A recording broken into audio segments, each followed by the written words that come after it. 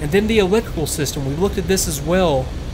Really, the only thing to worry about is just the circuit breaker panel over here. So to provide power to the individual systems, you push in the breaker, and then in some cases, like on the MW50 or the the cannons, or the automatic switching for the automatic versus manual prop pitch, power is provided through the breaker to the switch, and then you have the switch itself controlling the operation. In other cases, like with the external lights and the interior lights, all you do is push in the breaker, and that system is just on and off, just so the breaker can either act as an on-off switch, or it can provide power or take power away from a system that is controlled by other switches around the cockpit, the radio being another good example. And I guess we're going to have to, I think next mission, it's a navigation mission, so we'll get to employ the radio and see the navigation system and how that works, and how we can automatically home in on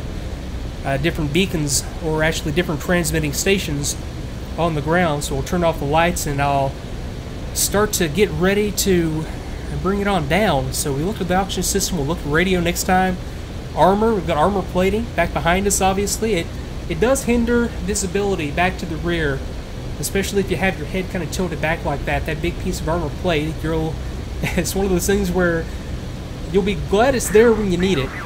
Okay, 2's bingo fuel. Yeah, I'm getting about there myself, so I think I'm going to go ahead and think about getting it down. We'll look at armament here in a later video. And okay, let's go ahead and skip ahead. I'll go to the landing section here in the manual. But first, yeah, let me pull the throttle back. I was running it a little high there. I'll pull it back down to the max performance, or max loiter setting, and get set up for landing here.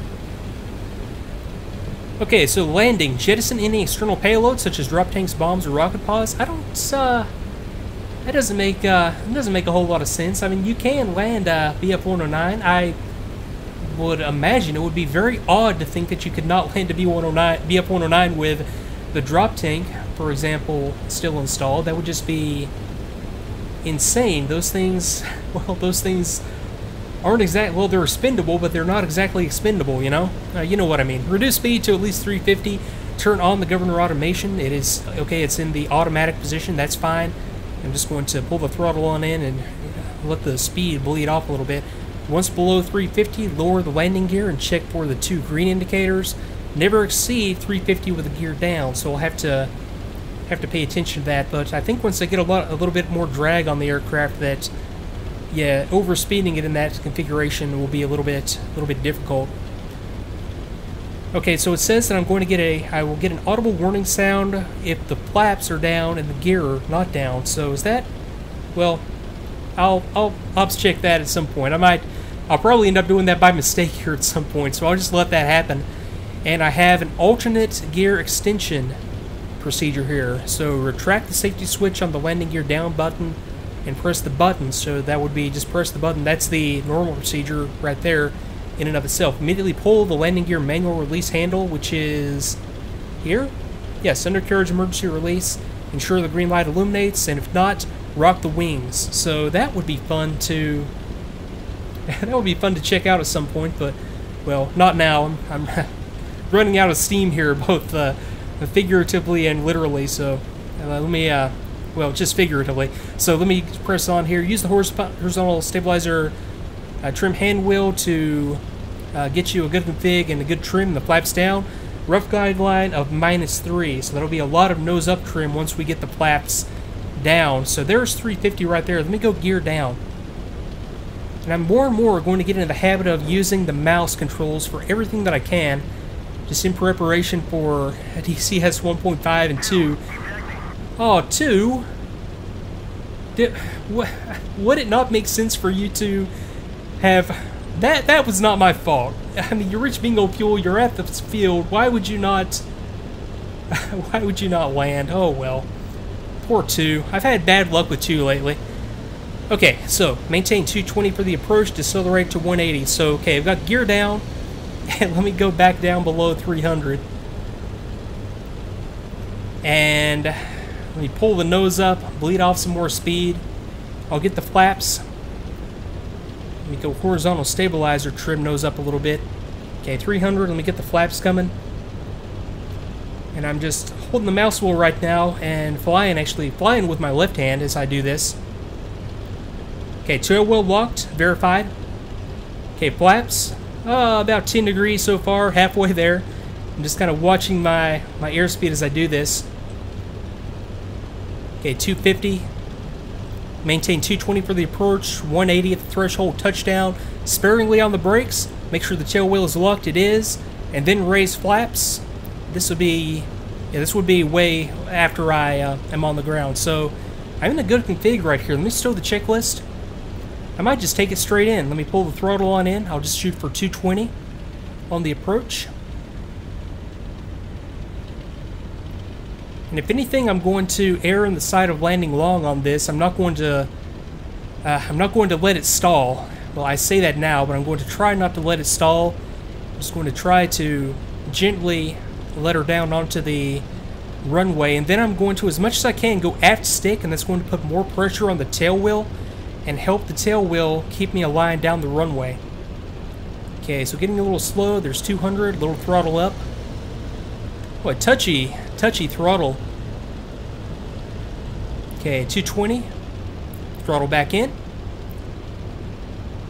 Yeah, this feels pretty nice. Let me go trim nose up just a touch. Little throttle to maintain the glide slope. I feel a little bit of a crosswind. That's fine. I'm still tracking right down. Okay, 220, and don't let her touch down now because I'll bounce. I know it. Just hold it right here. 200. Down a little. That's about a couple of feet. 3 feet. 2. 2.5. And I did what I always did. I misjudged how close I was to the runway. That can't be right. Okay, well. Okay, that's unsat. Let me take it back up again.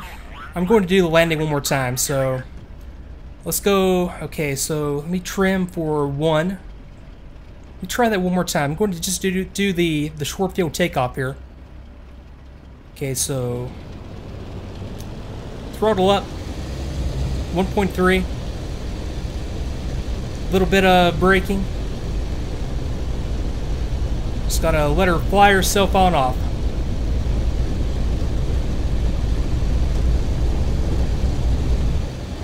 Okay, there we go. Now I'm just going to leave it configured for configured in the landing configuration right now. Now, yeah, obviously scraping the wings in the real world, yeah, I probably wouldn't have done that just then, but I've got to give that one more shot because I know I can do better than that. I think what it was I just misjudged the altitude I was. I could have swore, just looking around, that I was maybe just holding it off there, you know, maybe like 3 feet off of the runway, but I was a little bit higher than that, so I bounced, and that just kind of threw me all over the place. Okay, so coming around, I'll just maintain. Okay, let me pull the throttle back in so I don't get a little bit too fast, and go trim nose up a little bit more. Okay, let me pull it back in. I'll go for about 220.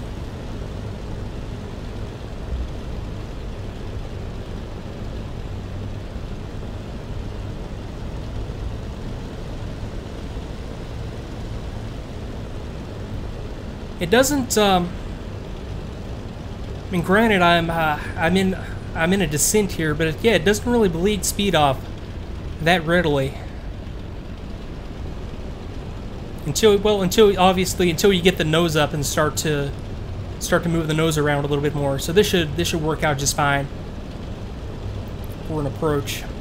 Just bring it on around, and I can land long. That's no big deal. Maintaining, what am I at? About 1.0 on my manifold pressure. Okay, fuel, still got about 200 liters, still got plenty of fuel. It's weird that 2 ran out of fuel so much quicker than I did. That might have been, well, I mean, there are differences in the flight model between the AI aircraft and what we're flying here, so Yeah, 2 I think was just struggling when I was up there at high altitude. 2 was probably running just maxed out on the throttle to try to keep up with me. So let's bring it on around, throttle in, 220. There's the bomb dump, it looks like right there. Or no, that's fuel storage right there, wasn't it? Got the trucks and got the fuel tanks. Okay, coming in very steep. That's fine though, because I can land it long. This thing will land a very, very short field. Trim nose up just a touch. I'm just going to hold it right here. Now, let me go a little bit lower. See, right here I thought it was 3 feet. I'm probably more like 6 feet. Now, we continue to hold it. Okay, touchdown. Bounced it. Holding it off. Okay, that's better. Now, back aft stick. Just lightly tapping the brakes to keep her aligned. Throttle in. That's more like it. That's more like it. And I think, you know, oddly enough, I was just flying Illusion 2 Cliffs of Dover, and I did a landing in it, and I just was like perfectly judging the. I think I said during the landing that I was like, okay, that's about a meter, and I watched the external, and it was, as I was cutting the video together, and it was right at a meter. I just have a little bit more trouble in DCS for some reason than I do, well, apparently in Cliffs of Dover, although that could have just been a fluke. Okay, taxi, so let's see, is there anything, okay, retract flaps, I can go ahead and do that. I just need to kind of pay attention to, okay, that's horizontal, okay, there's the flaps. I just need to pay attention to my path down the runway. I don't need to take it out this fast either. And let me see, where would I want to park? I started all the way down there at the end. Or no, I started actually back there, so I'll tell you what I'm going to do. I'm just going to park it right here on the runway since I'm about beat, although that is a taxiway back into the HOTAS right there. I'll just stop it right here, and I'll go through the engine shutdown. That's fine. Okay, brakes, and stop. Okay, flaps are up. Okay, so reset my horizontal stabilizer back to 0. Got it. Turn off the electrical fuel pump on the main circuit breaker. So, is that what it's telling me to do there? That can't be right, can it? Surely I would turn off the pumps right here before I just remove power from the breaker. Yeah, let me do that. This will kill the engine. So pumps off. Well, that's surprising. Okay, I really expected that to cut off fuel flow to the engine, but maybe there's just enough residual pressure in there just through vacuum force off the engine itself that you don't necessarily need the pumps. Maybe they're just like boost pumps. Or maybe I'm just very, very confused. Okay, so they told me to get the pumps off. And right there, fuel pumps off. Okay. Turn off the radio set using the corresponding breaker. So Thug 16 off. Follow the instructions to taxi and go to the parking spot. Now, okay, then get into the engine shutdown, which oddly enough was right up here, back right after startup. Okay, engine shutdown. Run it idle for about 2 minutes to allow it to cool, otherwise damage could occur. So, yeah, you ain't kidding. It's still up there at the operating temperatures, although, I mean, that's low enough, I think. Set the radiators to the closed position. Pull the engine stop handle to stop the engine. So, okay, pump, and then engine stop handle. Where is that at? That's down here, right? No, that's the ordnance emergency release. Engine stop. Okay, so that's kind of, I think that's what I would call a fuel cock. Engine stop. Yeah, that just, that's part of the fuel system. That would be what would just completely shut off fuel flow to the engine. Okay, so that makes more sense. I was kind of associating that function with the pumps. I thought the pumps were really more of what was providing the fuel flow, although, and that kind of confirms my suspicion about the pumps because, yeah, it does bleed down after time if you have the pumps off, but, okay, so fuel cock is closed, and that completely cuts off the fuel flow. Got it. Ignition selector switch to the O position. That's just magnetos off. Fuel feed selector to ZU. Now I am confused because did it not tell me to... Okay, yeah, I got it now. Okay, it told me to do the breaker, which would have cut off power to the pumps, and then it told me to pull the handle for the pumps. That just seems out of order to me, but yeah, I'll trust it. Press the electrical kill switch to turn the power off. Okay. Oh, okay, I see what the electrical kill switch does. All that does is just reset all the breakers. Well, except for that one. Okay. So it at least reset the battery and it reset the generator breaker. Okay, I got it. Now let's go ahead and open up the canopy and breathe a little, and that should be it, should it not? Yes, it is. So, okay, pretty eventful mission. Covered a lot of stuff there. All of it is really left. All that I really want to get into is really just the radio at this point. I think everything else I covered, at least to my satisfaction right there. And the way that this always goes, and the learning process, or obviously, and also the weapons employment here for the guns and the bombs, that's kind of important. But the learning process when it comes to this is to, the way that I do it at least, is to read the manual, read the procedures, perform the procedures, and then go back and reread about the systems that you just played around with and that you just used. Everything now in the manual will make 100%, 200% more sense than it did before because I've seen this stuff in action and I understand a little bit more about how it works. So that's my next step. I'm going to read up a little bit and then come back next time, do a little bit of navigating, a little bit of radio work, and then get into firing the gun and dropping some bombs. So thanks again for watching. I hope you are enjoying these, and I will see you next time.